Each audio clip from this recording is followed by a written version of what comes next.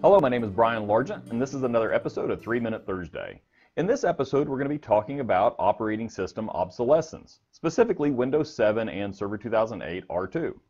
Both operating systems have been around almost 10 years now, and they're starting to get a little long in the tooth. Now, Microsoft has released patches and fixes along the way and plugged security vulnerabilities in these operating systems, keeping them fully functional.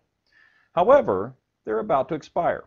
Now, when an operating system expires, you may think, why do I care? If it expires, if it still works and my applications run, it doesn't really matter to me. We're going to dive into that a little bit. So let's get started. The title of my presentation is The Coming Storm. Now, when I say the coming storm, the reason I say that is because over half of the Windows-based operating systems in the world are Windows 7 or Server 2008 R2. That's quite a few systems that are going to stop receiving critical updates and patches effective January 14th, 2020. And you're thinking, well, 2020, that's a long ways off. I've got plenty of time to prepare for this. Not really. 2020 is 684 days away, or 1 year, 10 months, and 13 days. Or, the way you really have to look at it as a business, one more budget period to plan, budget, and replace or upgrade systems and have them operational. That's not a lot of time. So who should care? Who should care if their systems are being updated or not? Why does it really matter? Well, everyone should care. You need to have your systems receiving the latest updates and patches and plugging holes in security vulnerabilities to keep them safe and secure, protecting your company or your individual data. Some organizations are required by law to continually update and patch their systems. And if Windows 7 and Server 2008 are no longer having patches released by Microsoft, they cannot be in compliance if they continue to use those operating systems. I've got quite a bit of information on the screen. If you'd like to pause, you can read through the HIPAA and PCI-DSS regulations that deal with patching and updating your systems. I'd be more than happy to read those points for you, but I've only got 3 minutes, so we've got to move on.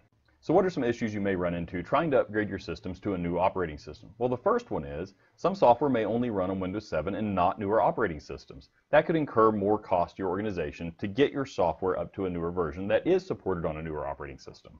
Then you've got integrated systems such as X-ray machines that are too expensive to replace or upgrade. You may need to write policies and procedures and justifications for keeping operating systems that can no longer be patched in production.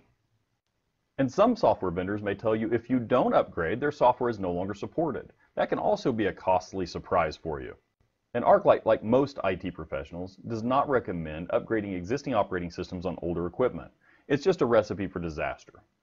And that leaves the option of buying new equipment, which is a very expensive upfront burden. Now there's options to lease or rent, or you can always just buy it outright, but still the burden is there. So what do? Well, you need to discuss and plan, then get quotes, then deploy and resolve any issues caused by using a new operating systems, and by all means, do not delay. There's going to be a lot of companies rushing to get new systems in, and there is going to be a shortage very soon. Well, that's all I've got for today. If you have any more questions or concerns, feel free to reach me at the number on your screen. My name is Brian Largent. I'm with the ArcLight Group in Tulsa, Oklahoma. Have a wonderful rest of your week.